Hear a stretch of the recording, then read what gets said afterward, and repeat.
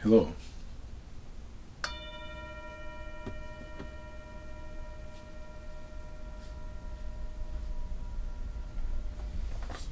Welcome.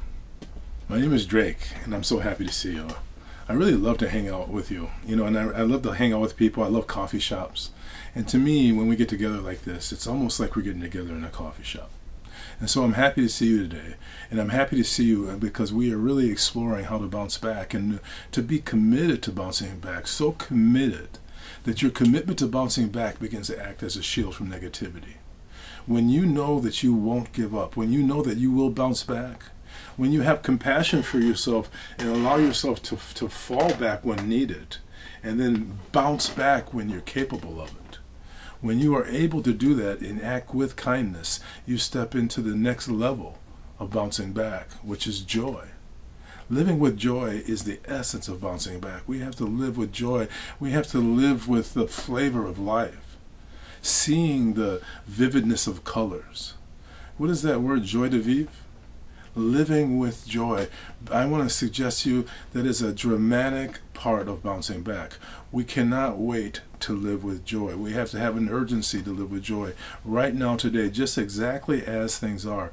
If you're not worthy of joy right now, when would you be? When you are living with joy, your light shines into every corner of your life. And understand some of the elements of joy. Understand how to inspire joy in your life. Joy is about recognizing its relationship to your authentic self. When you are moving towards your authenticity, that North Star that's actually right here, you are moving towards yourself and you are becoming more joyful. When you are making progress, you become more joyful.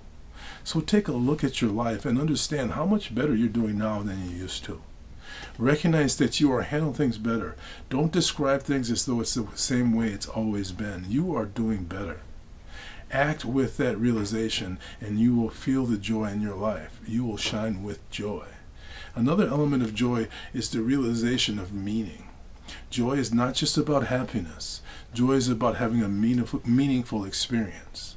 When you recognize your life outside of feeling sorry for yourself, but with compassion for yourself, you will realize that you are living a meaningful experience. And through that meaningful experience, you can support and inspire others.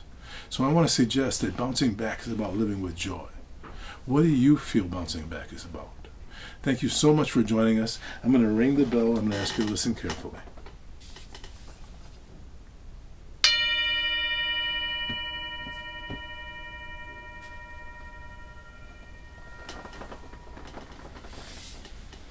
So this is almost like a little mini-series within our series.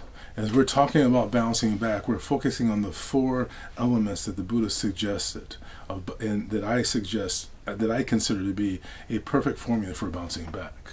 So we've come through compassion, we've activated kindness, and now we're shining with joy. So join me in the next video where we come through the final element of accessing the 4 elements of bouncing back. Let us know what you're doing and let other people know about this.